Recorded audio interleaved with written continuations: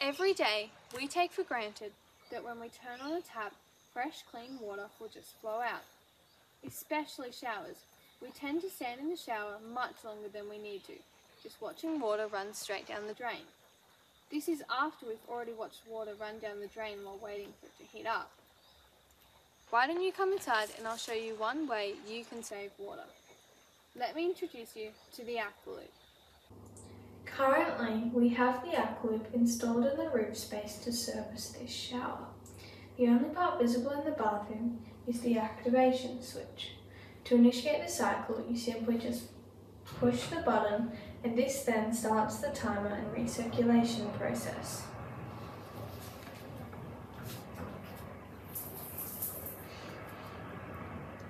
When the set temperature is achieved, Aqua Loop switches over from recirculation and hot water now flows to the shower.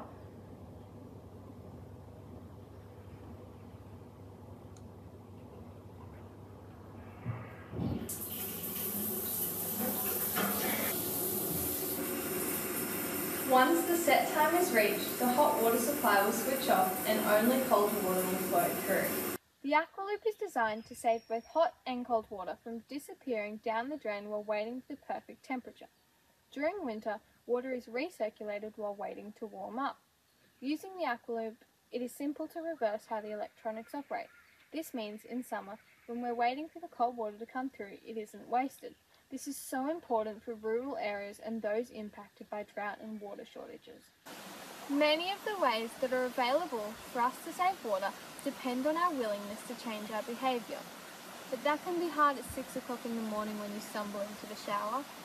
With the Aqua Loop, there's nothing to worry about. It's a convenient solution that helps us and the planet. The Aqua Loop is a simple, effective, efficient system that's easy to install so you can save water, money and the environment. There are plenty of ways to save water, but they all start with